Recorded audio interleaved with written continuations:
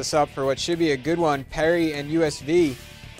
But first, Lane Hurley, 18 points away from 1,000 for USV. Rams up big in the fourth. Hurley to Cameron Parker, 59-33. And Braden Rostifer feeds Parker as well. He's looking for double digits. Hurley doing it all.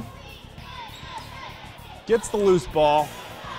Coast to coast. He had 43 points, well over 1,000 now for his career. Waynesfield Goshen fighting hard to the end. Shane Tate, the Colin Lowe, and the foul, but it's Hurley's night as he gets a nice ovation as he heads off the court. 43 points, 8 rebounds, 7 steals.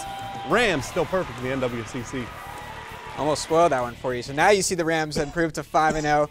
Perry is 5-0. That should be a good one and help decide the NWCC. Lehman Catholic and Temple Christian both tied at third.